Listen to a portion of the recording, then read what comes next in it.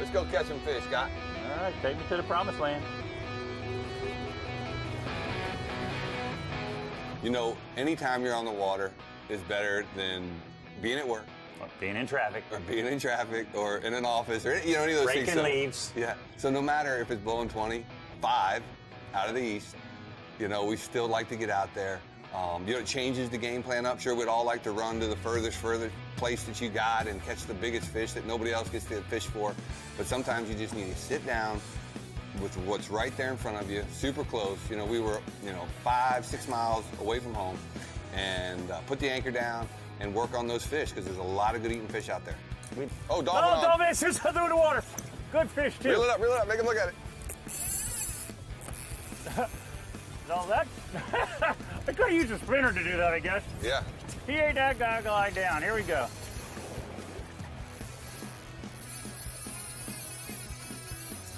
He's still looking for more. Oh yeah, he's just swimming around. He's still looking for more. I'm gonna have to wait till he swims away.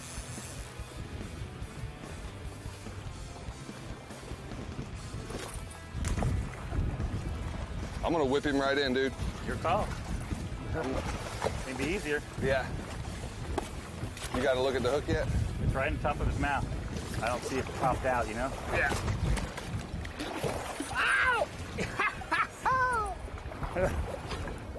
That'd have been a blue marlin, I'd have been in. He's just that tweener size. Yeah, he don't like nobody touching his tail. Too bad. I got you. All right, now the hook popped through. Good. You got him good? Yeah, I mean, well, good enough. Yep. I just threw that thing physically into his mouth. All right. They said there's some dolphin out here today. There he is. Didn't take long to find one. That color's pretty impressive, no matter how big they are. Then we knew there was muttons and groupers down there, and but you caught a scamp. I caught a scamp. We lost a couple groupers to the rocks, even with those heavy drags. But then we got the centerpiece with that big mutton, and then also the whole kite the whole time. Exactly. The whole kite the whole time. Over the course of the day, it caught blackfin tunas, a dolphin. It's caught bonitas, sharks, kingfish. It was steady action that we just over our shoulder. The Yeti was pretty full.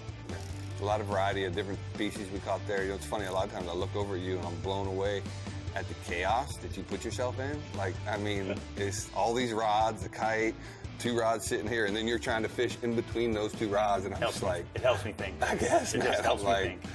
You know, who wants to get involved in that mess? But it works out, man. It always does, and having those extra lines in the water is what's going to make the difference, whether you walk back down that dock with some fish in your cooler or if you don't. Slip on a piece of bonita.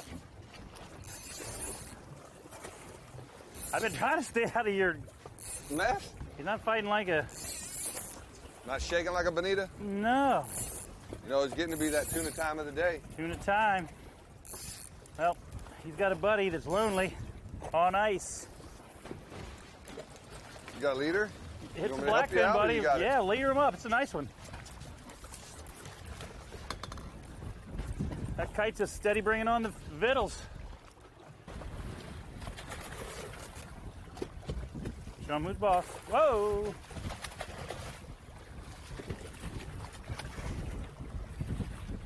It hadn't been red hot, but it's been real quality. Steady. Yep. Is that circle hook? Yep. 2 tunas and a dolphin. I'll take it. I'll cut that out of there. Re-rig. See if we can get one more.